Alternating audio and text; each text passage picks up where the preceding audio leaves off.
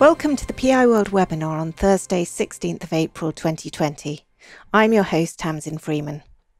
Today we're joined by Jamie Streeter, also known as @CompoundIncome on Twitter, who will outline his investment strategy and how he's navigating the COVID-19 markets.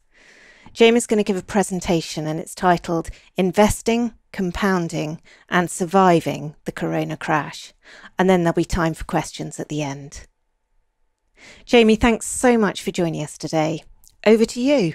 Okay, thank you, Tamsin, and thank you to everyone on the call for taking time out of your busy schedules to listen in today. I hope you'll find it useful.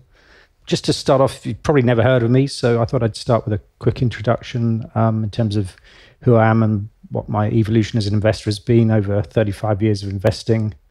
I'll then go on to look at sort of why I compound income and my philosophy that goes with that and portfolio construction that comes out of that for me and how that works for me. Next, after that, I'll show you about how I find investments that sort of fit in with that philosophy and process and help go towards that portfolio construction. And then finally, give my emphasis on income. I'll look at the outlook for dividends and the market post the corona crash and how hopefully I'm surviving that. I'm conscious that I've got a lot of slides to get through, so I'm not sort of going to go through this line by line, but the detail is there. In essence, I spent 24 years as an investment professional across various firms, managing lots of different funds. And then for the last 11 years, I've been investing independently, having left full-time employment back in 2009. So, that's the headline summary. As I say, I'm conscious we've got a lot of detail to get through, so let's get cracking. My evolution as an investor within that sort of 35-year career, if you like. I suppose I started out as a value/growth at a reasonable price investor. And so back then used to look at things like P and yield relatives and always looking for those that were cheaper than market but growing faster than the market, and therefore you could look forward to re-rating. Let's say that subsequently became known as growth at a reasonable price along the way. I've always been attracted to income investing, and I've come to appreciate sort of quality along the way in terms of sort of balance sheets and trying to buy decent companies. It's a bit sort of motherhood and apple pie, I suppose. But really, it's important to think about protecting the downside as well. So I've always been wary of leverage or gearing, not getting into too heavily indebted companies. After all, in this game, a lot of the battle, or half of the battle, is sort of avoiding losers as well as just picking winners. So and sometimes people might lose sight of that. I've also learned to embrace momentum factors along the way, especially estimate revisions. Although as a value investor at heart, I've always struggled with price momentum, as it seems to sort of conflict with looking for good companies that might be beaten up after underperforming. It also goes against the whole idea of buying low and selling high. But given the behavioural biases at play, it does seem to work. So as I've come to accept that. And the main place that's really helped me, I suppose, is avoiding value traps, because if you're a value investor, it's often easy to say, oh, well, this looks great, I'll have some of that. But actually there's other stuff going on. And if you ignore those estimate revisions and the price momentum, you can get badly sort of caught out. So I think that's a big lesson I've learned along the way, and that's something that's really helped me. Also, as things have developed, obviously when I started out, we used to do handwritten notes and calculate all the ratios ourselves. Since then, technology's developed and I've embraced quantitative techniques, and I still use those to this day, as you'll see later on. And also, I think the private investors are so much better served these days with the internet, access to information, and lots of great services out there. So, a good time to be investing. And obviously, lots of changes over 35 years. And basically, you never stop learning in this business. So let's look at those 35 years and see if there's any lessons we can learn. I hope you can see this chart on the top there, but basically that's showing the S&P total return index over pretty much that sort of time frame. It goes back to just pre the 1987 crash, which you can just see as the first sort of sell-off there on the left-hand side. And then there's lots of other events over that 35 years, as I make reference to there. There was a savings and loan crisis not long after the 87 crash. Various other things along the way, LTCM crisis, which I'm not sure is actually on this slide, and the Russian debt crisis in the late 90s. That was something that comes along and you have all these worries and crises, as they're sort of suggested at the time. But when you look back at the chart here, you can see that they hardly show up. And I suppose, I'm saying that, whilst this is a pretty unique situation we're in at the moment, we've been through things like this in the past, so it's not that unusual. I mentioned there on the slide about the Greenspan put being minted in 1987. So obviously they came in, slashed rates when the market crashed, and that seemed to do the trick back then. They didn't do it so much in the early 90s thereafter. There was a bit of a recession in the early 90s. But it's really in the late 90s that, I felt this sort of got going and has sort of snowballed since then, because it seemed as though, there was going to be a big sort of reset, and sort of think about it should be kind of an Austrian sort of economic theory. Let things sort of go down, let debt sort of be written off, weak companies go by the wayside, and then the whole thing resets. But they were very keen to sort of not let that happen in the late 90s, and they pumped in sort of liquidity and cut rates when this LTCM, which was a hedge fund at the time that got into trouble by, they were messing around in the bond markets, and it went against them, but they got bailed out. So, or they bailed out the markets to help them anyway. And then ever since then, every time there's been a downturn, so in the post-dot-com crisis, and then, of course, even more so in 2008, 2009, although they did sort of experiment with letting Lehman's go bust, and then they sort of realized, well, that probably wasn't the thing to do because they collapsed the whole financial system. They really sort of came in big time. And then this time around, I think they've learned from that.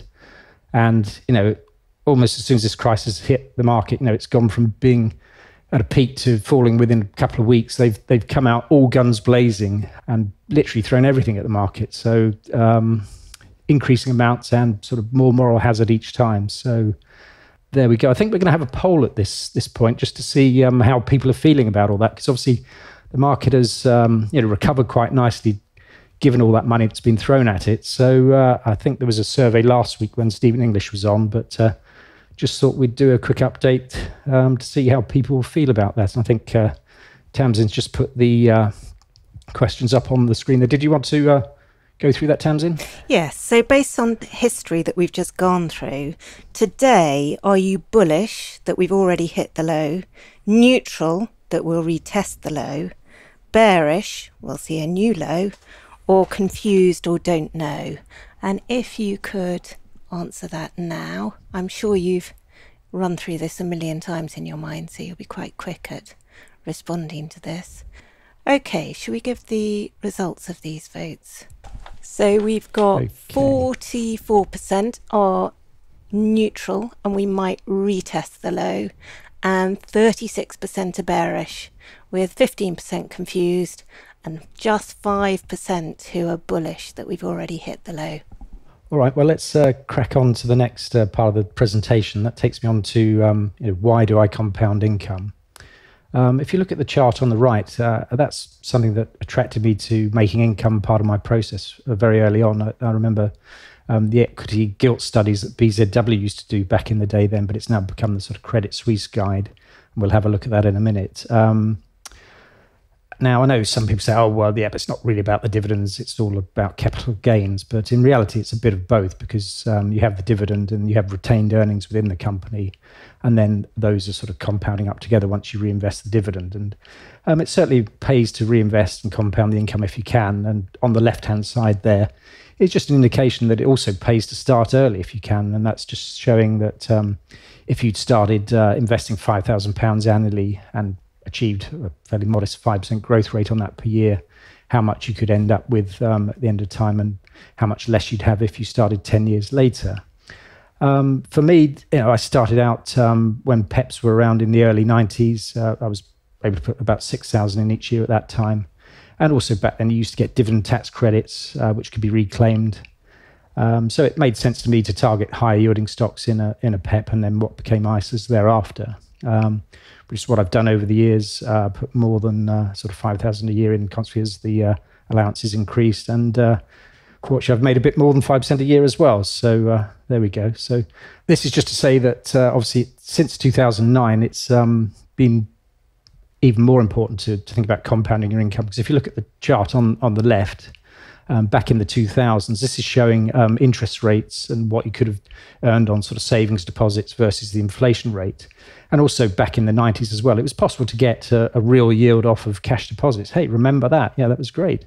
But since 2009, we've had this sort of financial repression going on. So governments have brought interest rates down to sort of record lows, and bond yields have kept on tumbling and been brought down and held down by quantitative easing and other things like that. So against that background, if you're trying to sort of live off of investments, it's become even more necessary to take a risk with your money, and people have been forced into stock market-based investments. Indeed, back in 2009, it was possible to pick up sort of 4 to 6% net yields quite easily. But of course, you have to be prepared to bear the capital risk. And I think we've had a pretty good 11-year period post that of sort of not quite a constant bull market, but a pretty good run. And obviously, just now people are rediscovering the downside of the volatility that can come with equity investing. So the chart on the right is just a simplistic sort of inflation thing. If you have 2% a year inflation, that quickly eats away at your money. So I think obviously compounding your income is a good way to try and tackle that. So let's have a look at the long-term picture on the next slide and see how that pans out. And this is coming from that Credit Suisse Global Investment Returns Yearbook that I sort of referenced at the beginning. Here in the longer term, it's interesting to note over sort of 120 years and 50 years, equities offered the greatest returns.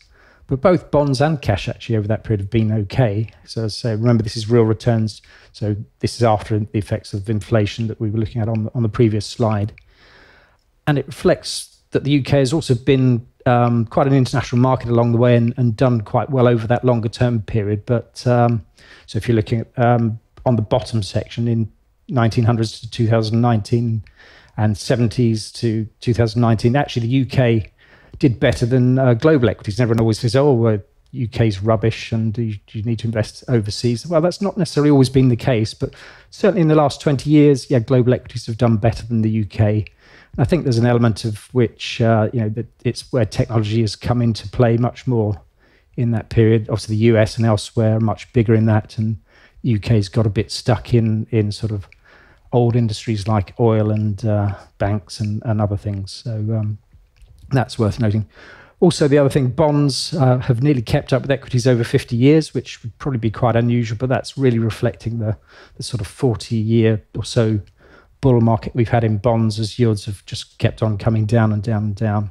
And particularly in the last 20 years, that means bonds have actually outperformed equities, again, which is somewhat different to the long-term history. But with bond yields being so low now, I'd certainly probably expect equities to outperform from here. Certainly given all the Fed support along the way, money printing and possible inflation ahead. Unless, of course, we end up in a deflationary depression despite all those efforts of the central banks, in which case bonds and cash would probably be a better place to be. But obviously time will tell on all of that. So what's my investment philosophy against that background and where we find ourselves today? What I'm looking to do is grow my capital and income in real terms over time. And as we just saw on the previous slide, and where we are today and where we were in 2009, I sort of feel that equities are the place to do that. Although I should say, as you could see from my career at the outset, I've been an equity man, or am an equity man, so I'm probably biased in that respect.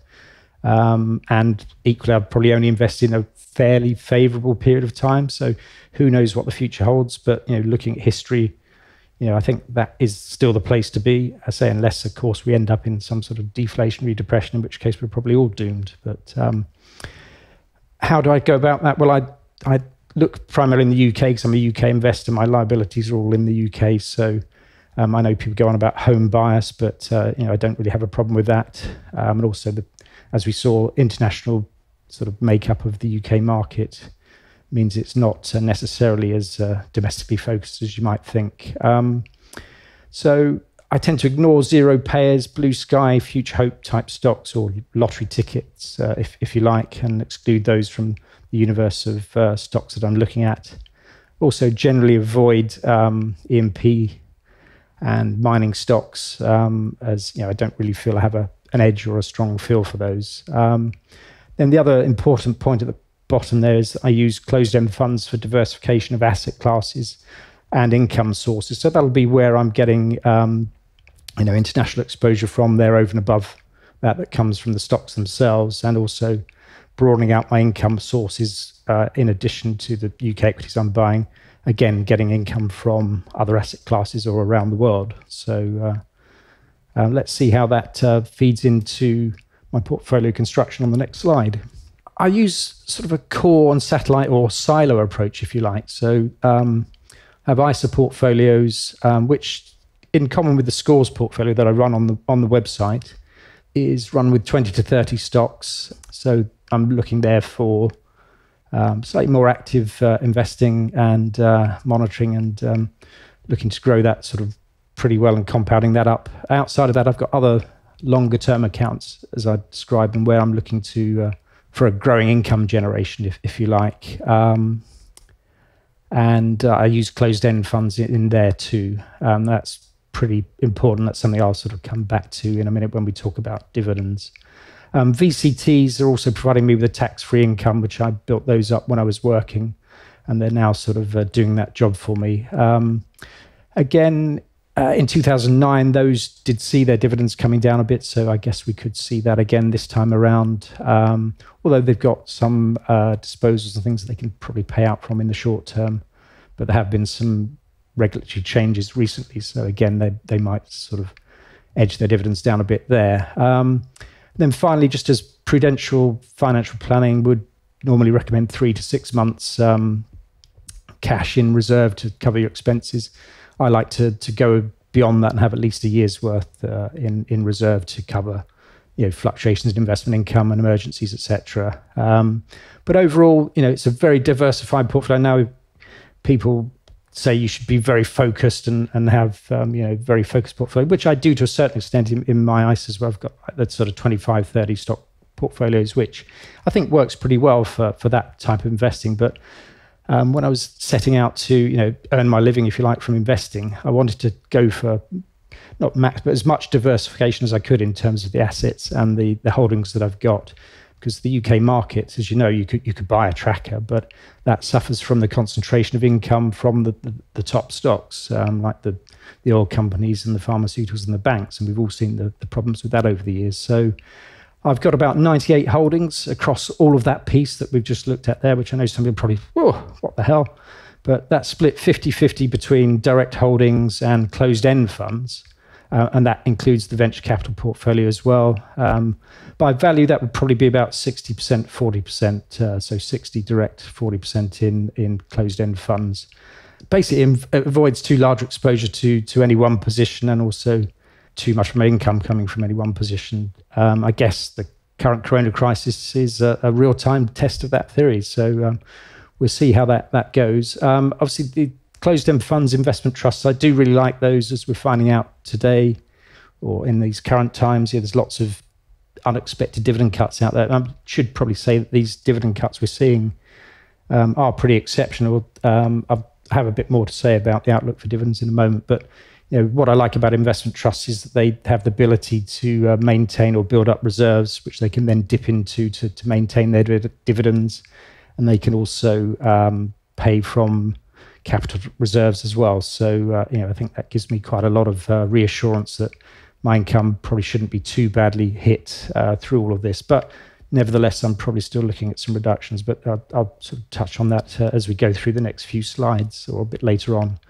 Next slide is, how do I find suitable candidates for looking at and further research? As I mentioned already, I do this sort of compound income scoring system, which I'll give you a sort of worked example of that in a moment. I do share that via my website, which people can sign up for a very modest fee if they're interested. But I think most people like to do their own thing and do things their own way. But it's out there, and information is on the website if people are interested. Although I'd probably just caution that obviously at the moment no company can really forecast, so you need to take all numbers with a bit of care at the minute. So obviously there are plenty of other well-known investment solutions out there, software solutions, which I'm sure most people listening to this are probably familiar with, plus publicly available information.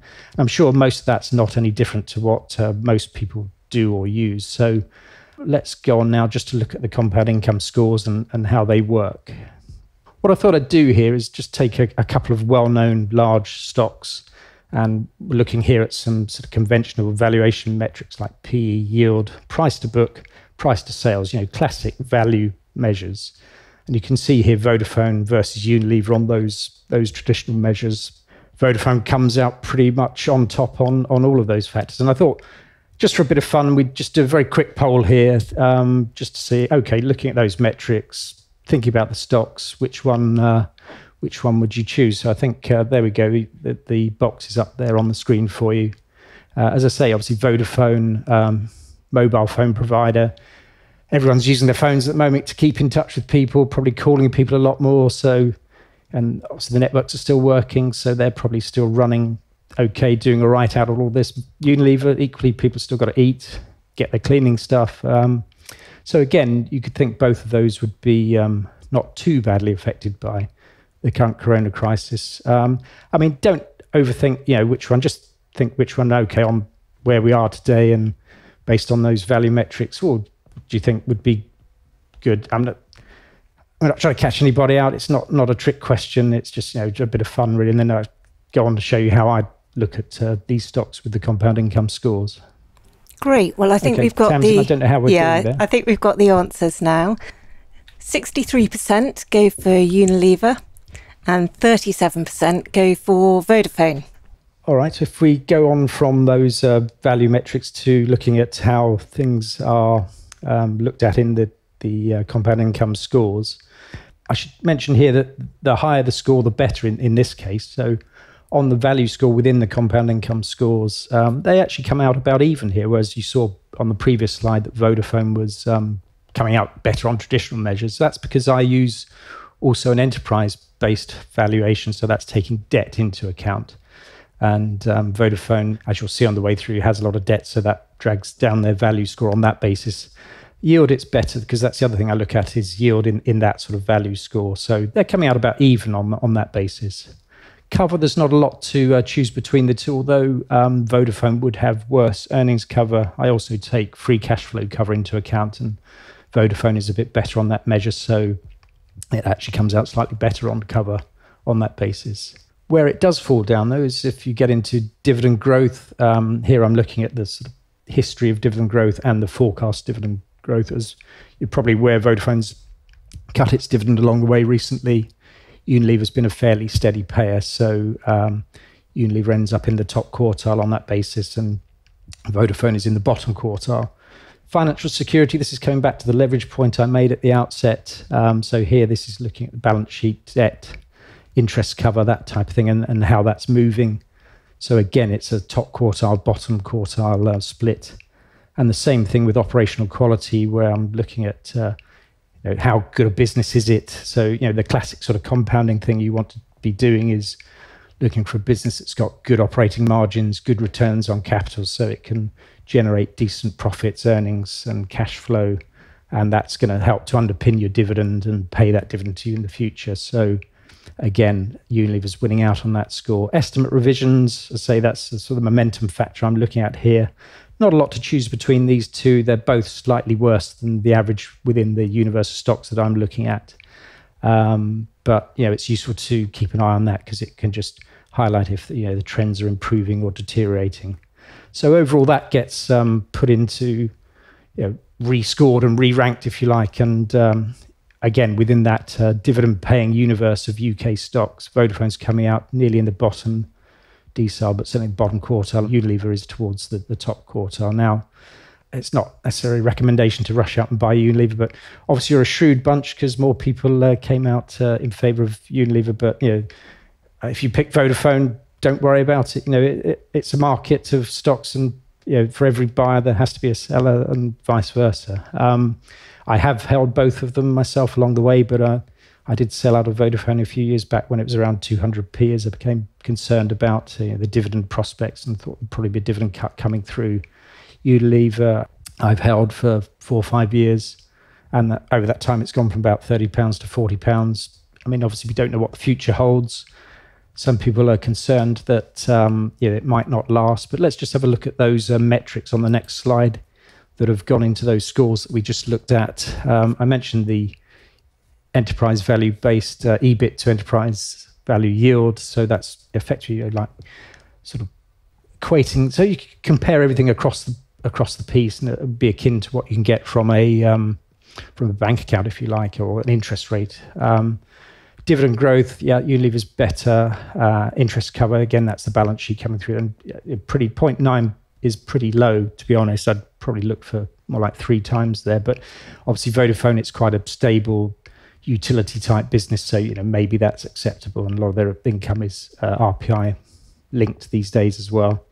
But then, the operational metrics again at the bottom, pretty poor in the case of Vodafone, but pretty good in the case of Unilever, although obviously not guaranteed that will always be the case going forward. But if we just look at a bit of history on the next slide, on the right-hand side there, you can see Unilever has made pretty consistent return on capital. That's the green bars across the piece, and with the axis on the right-hand side. And then its margins, they've done a great job actually of ramping their margins up over the years with a few blips along the way. But again, you might sort of worry a little bit, well, have they sort of gone as far as they can on that, or might that come down? In the case of Vodafone, that's was a great business pre-99, but then they went a bit nuts and bought Mannesmann, and then had to invest in the next generation sort of stuff. So the returns then were not that great going forward, and especially after they then sold Verizon off in the US down the line. Next slide. The winner could be Unilever on the way I look at things. And certainly it's provided better returns over time. But, you pay your money and take your choice in this game. So let's crack on from there now to the next stage. So how has it been for me since 2009? The top graph on the right-hand side there is just how my ISA has done over that period. So it's about 10% per annum. It was 14% at the end of 2019, but obviously the recent sell-off has hurt that a bit. It's better than the market, so I'm happy with that. My overall income has gone up by about 4 to 5% per annum. The RPI over that period has compounded at about 3%, so quite happy that I've managed to achieve my objective so far of growing my capital income in real terms. Who knows what the future holds? Compound income scores, that's a portfolio that I launched 5 years ago when I developed the scores, just to really see how efficient they were at picking stocks. And I've been running this portfolio based on a top quartile of compound income scores since then. And that's done okay in the last 5 years, quite a bit better than the market. And actually, when I checked in a blog recently, actually outperformed about 98% of similar UK funds. So it seems to work. Quite pleased with that. But, that's, again, history, really. And we've got to go forward from here. So thinking of that on the next slide, what is the outlook for dividends post the corona crash? Well, I wrote recently that I'm expecting a 30 to 50% reduction potentially in payouts this year. And we've already seen a lot of those coming through in suspensions, and we don't know quite how quickly some of those are going to come back. That's really based on long-term history and also futures markets for the US and Europe, which are sort of indicating cuts in that sort of region. And also Link Asset Services, who do the dividend monitor, they've also recently put out an update, and they're suggesting we could see about a 1/3 fall in UK equity dividends. That's if the oil majors manage to maintain their dividends, which Royal Dutch Shell seem to be showing some appetite for doing that. But if they don't, then they were saying it could be sort of up to a halving or slightly worse, about 50% off of UK dividends in the current year. So, I think, somewhere in that sort of range is probably what you should be expecting from the market as a whole. Obviously, your own individual situations will differ. For myself, I was saying, I'm hoping that my experience will be slightly better than that. So, probably guessing maybe somewhere 20 to 30% down at worst, hopefully. But as yet, I haven't actually seen too many reductions coming. A few suspensions here and there, but again, time will tell on that. We should see a bounce back thereafter, and once things get back to some sort of normality. But I fear it might take a bit longer than 2010, given all the bailouts and a bigger recession that people are expecting now, and also the fact that corporates might want to rebuild their balance sheets and maybe run with more conservative balance sheets, perhaps, who knows. But also I note in the US, companies that are getting help are going to be precluded from paying dividends and making share buybacks, which doesn't seem unreasonable, I suppose. And also I saw a news story yesterday saying sources were reporting that the EU are considering something similar. I'm not aware, if that's been explicitly stated in the UK or if they're going to do that, but I guess it must be a risk, and probably not unreasonable if the state's bailing people out. We certainly saw that with the banks in 2009, that they didn't pay dividends for quite a few years after that. So I guess that's a risk as to why things may not bounce back that rapidly. So on the next slide, we're just taking a look at that. So could be a longer road back this time, I'm saying, really. So if you look at the top graph there, now that's just somebody's hypothetical example of how the economic recovery could play out. I suspect it could be sort of some kind of tick shape like they're showing there, but could morph into a W if, say, a vaccine's not forthcoming and more outbreaks are seen along the way. Plus, also, in terms of the economy, I'm not sure that things will necessarily bounce straight back to where they were. I think people will be more cautious. There might still be some distancing measures in place when things restart. It's anyone's guess, quite frankly, as to what goes on, but I'd probably be less optimistic about a V-shaped recovery than some people might be, and certainly as the stock market seems to be. The bottom chart there, I'm not sure how easily you can see that, but basically that's some futures projections in the US market as to how they see dividends recovering over there. And you can basically, if you can't actually make out the numbers, but it's essentially suggesting that it's going to take quite a few years to get back to where we were at the end of last year, as opposed to 2009-10, when it only took probably a year or two to get back up to the same levels and beyond. So again, some difficulties there in terms of the bounce back might take longer this time around, I suspect. Well, that's the economic and sort of dividend background. What about the stock market from here? So let's get on to that. We had the vote at the beginning and people seem to be a little bit cautious. This is your typical sort of market cycle of greed and fear. Now, in terms of, people get euphoric at the top and then a bit of anxiety, and then you get some fear and denial as you come down. I think we were sort of probably been in that phase, but obviously we've had this big rally, which has made up about 50% of the falls that we saw. So, maybe people are in denial on that basis. I don't know, but, we'll have to see how that works out. So let's go and see what that looks like in terms of real world evidence. In terms of the S&P here, we've had this, what I term as a sort of dead cat bounce, or is it off to the races again? People seem to be being pretty bullish, and there's a few bulls out there in terms of the surveys. So it bounced off of kind of the median PE level. It's rallied back up, as I say, recovered about 50% of the falls that it saw from the top, probably getting in towards that sort of band of resistance there, shown in orange at the top of the chart.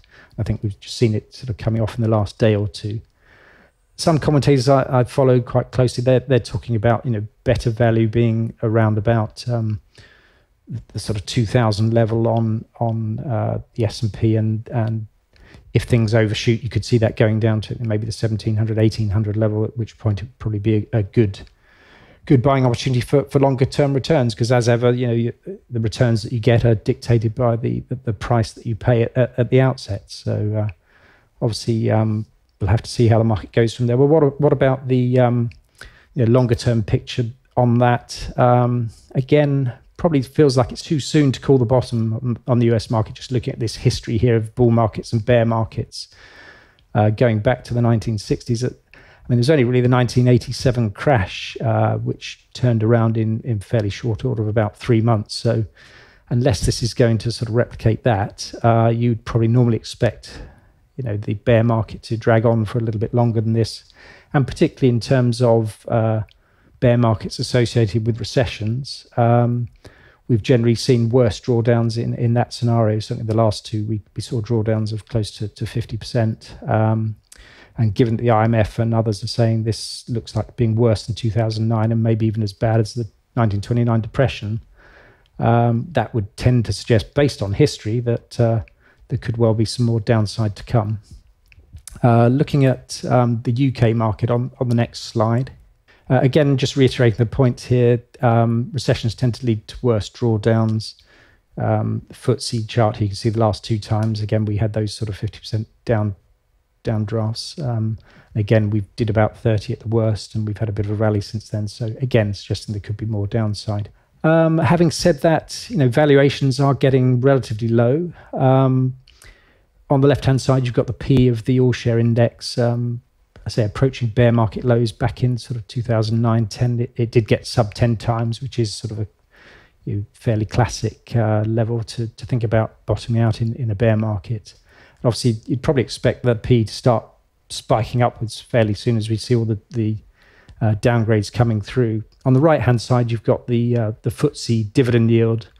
Obviously, that spiked up massively because people are expecting, and we're seeing all these dividend cuts. But it's interesting just to eyeball that and notice that since sort of about 2010, that's largely ranged in sort of 3.5% to 4.5% range as to where the market has wanted to find support or resistance, if you like. Okay, so that's the valuation. So the next slide is just some technical stuff. Now, sorry, the first one is a bit of a mess on the left-hand side. So it's something I got off of Twitter, actually, but it's got some long-term trends drawn on there, which, I'm not a technical analyst myself, but I think, there's something to these. Sometimes you get economies growing at a certain rate, so the market can probably sustain a certain rate of rise. And quite interesting, there's quite a collection of, red support lines running up there at the bottom, in between about 4,500 and 5,000. So, we bounced off about 5,000, which is the top one of those. So, maybe that will provide support again if we do see another sell-off, or perhaps it might extend a little bit further. I don't know, time will tell. On the right-hand side is a slightly less messy chart. That's, again, showing the longer-term trend in FTSE. It's sort of found some support in that sort of mid-range level around about 5,000, as we know. But slightly alarmingly, obviously, the last 2 downturns went below 4,000 to about 3,700. Seems to have some sort of magnetic attraction to that level. So one hopes we're not returning there again. But again, given the economic outlook, I guess you couldn't rule it out. So that sort of technical and economic background. But what about sort of valuation measured yield, which is close to my heart? On the next slide, let's take a look at that. This is a FTSE 100 ready reckoner that I've done. So basically, I've assumed the dividend base from the end of January, based on where the FTSE was at the top there, as you can see in the first row of the table. And the yield then was 4.5%. Then if you rebase that dividend or those dividends to either, say, 67% of where they were, so that's the 1/3 cut, which is perhaps the best case scenario coming out of this, and then the worst case, say, a 50% reduction. And then I've imputed, what levels would the FTSE be trading at if you use that sort of 3.5% to 4.5% range that reproduced on the right-hand side there again. So at the most optimistic, you could get back up to 6,300 maybe, and obviously we were heading towards that sort of, last couple of weeks, but not quite that far. Middle of the range at 4%. Well, you get some support coming in around about 5,000. Interestingly, that with the 1/3 reduction in dividends and a 4.5% yield, 4,957. That's not far off where we bounced from. So, maybe a retest of the low, and then perhaps, or maybe even a slightly higher low might be possible if the dividends shape up in that fashion. However, if things cut up really rough and the oil majors end up cutting the dividends and the economy is a lot worse than people expect, doesn't bounce back as quickly, and we do end up with a 50% reduction, then worst case there is spookily again 3,699. It's that 3,700 figure again. So we'll watch out. Maybe we might get back down there again. I hope not, obviously, but time will tell, I suppose. So let's just move on from there. So how am I dealing with that and surviving it? Personally, like a lot of other people, I think I underestimated it coming into this, maybe a bit complacent. I did take some action early on to sell some more vulnerable transport-related stocks, but I did come into it reasonably well placed with some cash positions and physical gold, so that sort of helped a little bit at the margin. I'm not panicking about the dividend cuts and suspensions given my cash holdings, and I'd hope and expect that, as I said already, my portfolio may not be as badly affected, but so maybe 20-30% reduction in income and possibly even capital values going forward from here, or possibly even worse if we get back down to that 3,700 level. However, it is a market of stocks. I'm focusing on stocks and opportunities thrown up by the volatility, and therefore perhaps trading a little bit more actively than I would do normally. But I'm certainly not in a rush to reinvest too much cash just yet, given that sort of history and where the market is in its sort of greed and fear cycle, if you like. Okay, so what does the future hold? And the fix is in again, as it were. The Fed have been ramping up their support and trying to rig the market again, as far as I can tell. And they seem to be prepared to do whatever it takes, as sort of Draghi said a few years back in the last Euro crisis. They've even sort of gone out and bought or buying ETFs in high yield bonds, which is quite amazing. Who knows if the next downdraft, perhaps they'll start buying equities. I don't know, but remains to be seen if they've done enough in the face of a large and hopefully short-lived recession. But the only sort of thing beyond that, people haven't really started thinking about sort of the fiscal side of things. Obviously, there might be some fiscal spending take place. They might try and boost the economies by doing more infrastructure spending, but it's not like a post-war situation. I know people have likened it to that, but it's not like a lot of stuff has been destroyed that needs rebuilding. But they might try and do something similar, but infrastructure spending on stuff that needs upgrading. But it's quite depressing in terms of we've spent about 10 or 11 years trying to get out of financial hole that we were in, and now this has all taken us back to just about the same situation in terms of budget deficits and debt to GDP. So I think there might be some tax rises ahead again to try and sort of deal with that. But maybe they'll fight shy of doing austerity as aggressively as they did before.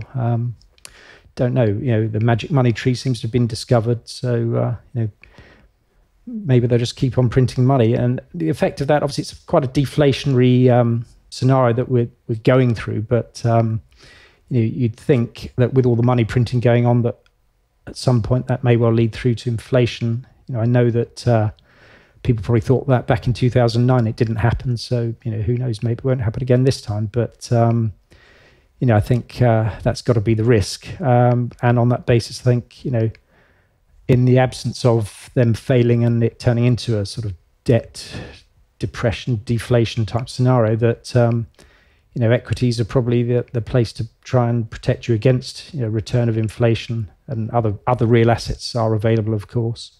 But, can't really see that bonds yielding 0.5% or whatever it is, and, cash yielding nothing is going to protect you much from inflation picking up as it may well do. And even in the last 10 years, it's still gone up 3% a year, despite people worrying about deflation and generally perceiving, it's not been that bad. So summary and concluding thoughts. Compounding has worked for me so far, but the future, of course, may be more challenging. And there may be fewer suitable candidates after all this. As I mentioned, obviously, some dividends may not come back as quickly as they did last time. On the plus side, those that do or are able to pay decent dividends and grow their dividends, provided, they might get a re-rating. So that's something perhaps to bear in mind. Obviously, inflation, which I touched on there, which I don't necessarily think will come roaring through straight away. But if it does come back ultimately, then obviously that can impact upon equity ratings if it gets out of hand or gets too high. So it's not a one-way street for equities and inflation, but they do sort of help you to protect against it. But obviously valuations are pretty low in the UK at the moment anyway. So that's something to worry about another day, I think.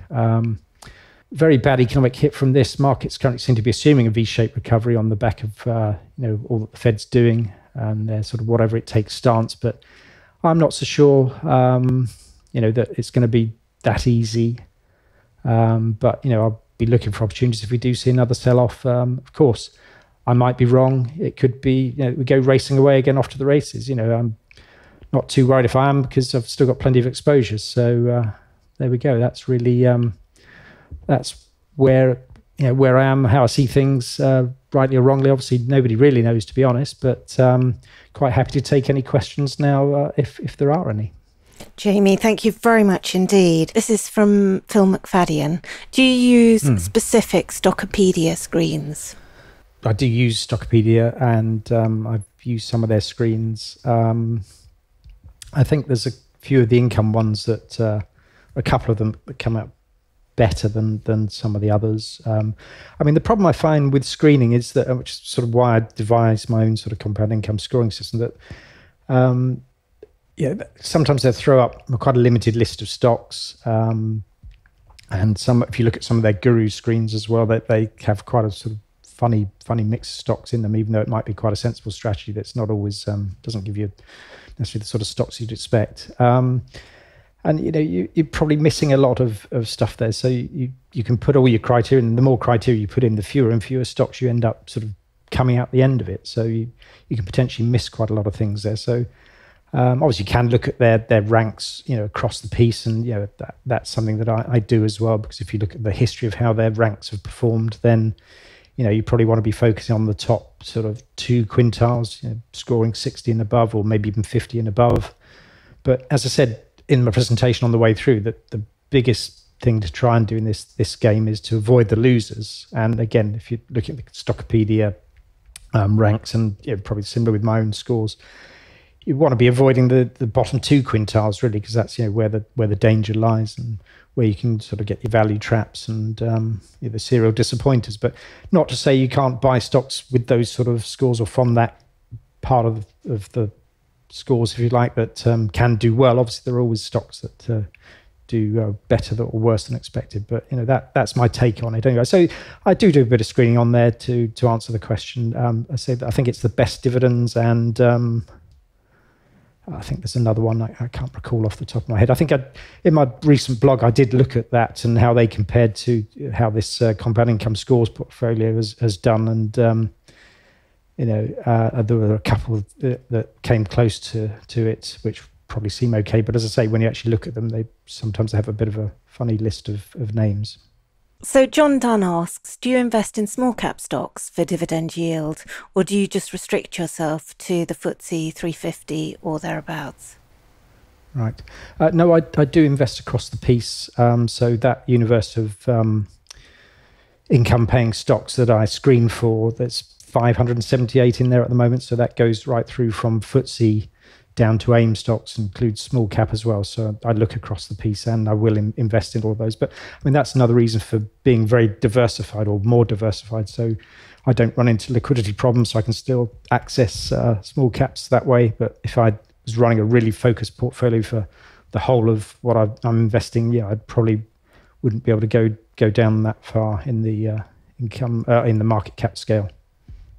So Nilesh Shukla asks, are you likely in the environment in the short run to move away from a dividend-based investing to value and quality and take income by selling? No, I mean, I wouldn't be selling. I mean, I don't sort of look to take income by selling. So no, short answer would be no, but obviously, yes, income will be harder to come by or harder to find. But I think, as I said, I think those companies that can still pay their dividends will probably be quite sought after. A follow-up question from Freddie Ahad. Would you ever consider a dividend non-payer if you see it has the potential to pay a dividend soon? Yeah, I wouldn't rule it out, but I mean, it wouldn't get picked up in my process as it stands, because I specifically exclude zero payers from the stocks I'm screening for. Obviously, I might come across a stock that is in the market when I'm doing other research, or like stock screens elsewhere, and might find something. If I was really taken by it, then yes, I could buy those, but I don't tend to, as I say, because quite a lot of them tend to be sort of blue sky hope stocks, not earning much money. But obviously, if it's profitable and got decent sort of metrics in terms of its return on capital and operating margins and things like that, then yeah, I could consider it. And Andrew Talbot asks, what are your views on REITs, real estate investment trusts? Well, you need to be a little bit careful. Obviously, the discounts have sort of widened out massively on those, but the market is a discounting mechanism, and obviously, it's, as we're already seeing, a few announcements have come through where companies are seeing not all of their rent being collected. So you've seen some saying, well, this quarter end payment date, we've we've received 76% or 80% of our expected income. So that's the first thing to watch out for. And, obviously that might bounce back if the economy comes straight back in a V-shaped fashion. But equally, if lots of businesses go bust or find that they're challenged, then that rent could remain under pressure. And then the other thing to be wary of with REITs is the gearing. You need to look at the loan to value and covenants and all that sort of stuff, because if those rents fall away too far too quickly, and the valuations get sort of created perhaps by the valuers once the fog clears, because at the moment they're all putting warnings on their valuations. So long term they're not a bad place to be, but just need to tread a bit carefully at the moment, I'd say. And Ankit Hadini asks, when it comes to the UK market, how do you see it behaving when there's Brexit at the end of the year with this whole coronavirus situation? Well, obviously Brexit is that ongoing unknown uncertainty, but to a degree, I suppose we've had almost a sort of early run of that in a way. We've had all these problems with supply chains and food supplies and fruit and veg not being picked in the fields because they can't get the workers. So is Brexit going to make that worse? I mean, I suppose it might do, but it's just another thing we've got to get through, really. Again, perhaps another reason for being a bit more cautious about, it's fine, everything will be back to normal in 3 weeks when we're all let out again.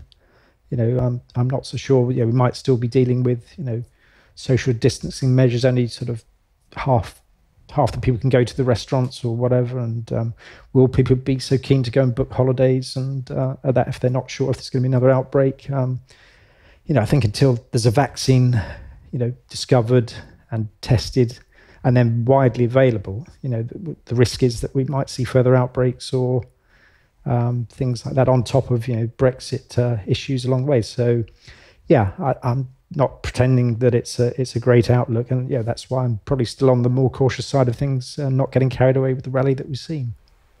And Janie Anker Lufford asks, would it be a good idea to start investing in the global bond index? I wouldn't say so myself. I say I'm an equity man, so I'm probably not the best person to ask, but you just look at sort of bond yields and where they've come from and where they've got to, unless you're thinking that we're going to have a deflationary depression, in which case fixed income and cash would become more valuable as general prices fell and fell and fell.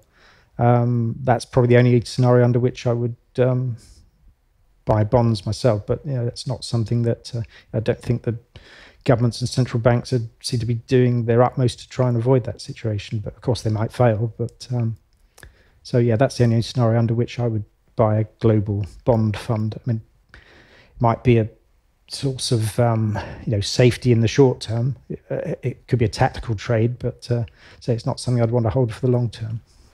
And Ben Sharman says, thanks for the presentation. When you're looking at investment trusts for income, is there anything else you consider other than reserves and number of years of dividend increases? He goes on to say CTY looks good with a 6% plus yield and over 50 years of increases. Absolutely. Well, the things he mentions there are certainly things that I look at, but the other factors to bear in mind or take into account that you need to be comfortable with, obviously, gearing is another feature, or the ability to borrow. So that can enhance and also detract from returns for investment trusts. So that's something also to look at and be aware of. And then also the charges that they levy and how high or low those are. Obviously, that is seen as historically one of the advantages of investment trusts, that they tend to be lower charging than open-ended companies, although that gap has narrowed somewhat as there's been more fee pressure on the open-ended companies in recent years. So, those would be the main things you need to sort of satisfy yourself about. Yes, obviously the gearing, obviously, and then obviously the strategy, what the fund is actually investing in, and are you comfortable with the asset class and the makeup of the portfolio. And Neil Shah asks, are share buybacks the same as dividends in your opinion? They're not the same. I mean, it's all choice of use of capital for a company. Now, obviously, share buybacks Some people argue that they're a good thing and you should take them into account. There are theories that you should look at shareholder total return, so you factor in dividends and share buybacks, and that has been suggested as an even better way of identifying stocks. The difference historically, the difference between share buybacks and dividends was that companies were always very reluctant to cut their dividends and seemed to only do it as a last resort. And although obviously this time around, it's been much quicker and faster that people, because it's such an extreme situation that they've been forced to sort of withdraw dividends or suspend them at least. And some have just had to, stop paying them because they're not going to have the wherewithal to do so. Share buybacks were never quite, as robust as that. It was something that companies would probably do quite regularly, but then as soon as things cut up rough, they'd stop doing it, and that wasn't seen as a bad thing necessarily. Was they were always fought shy of cutting dividends if they possibly could. Although, as I say, this time around, they've been a lot quicker to cut, and the downside seems to be a lot greater than you would have seen historically. That's what I'd say on that, really. And just a couple more questions. John Tan says the market seems overvalued relative to the outlook. Do you think the market's irrational? And if so, why? Well, I wouldn't. I was certainly in the US. I think you could argue that the valuations were quite high over there, and probably still looking relatively full. I think when we looked at the valuations of the UK market on the way through, I wouldn't describe them as high. If anything, they're getting down towards good value territory, with the PE approaching sort of 10 times or less. Obviously, that will spike up as the downgrades come through. So, I wouldn't say the UK. And also, investors have been quick to observe, well, UK is a rubbish market because look how it's underperformed the US for the last 20 years or whatever. Although the dividends, once you factor those in, it's not as bad as all that. But we've essentially gone nowhere in capital terms for 20 years, and that goes back to more the valuation at the start of that period in 1999. I would say valuations were irrational back then because remember very well the dot-com bubble, and I was running income portfolios at the time, and it was just nuts. What people buying stuff hand over fist that had no revenues, no earnings, nothing, and the real world economy stocks, just on bargain valuations.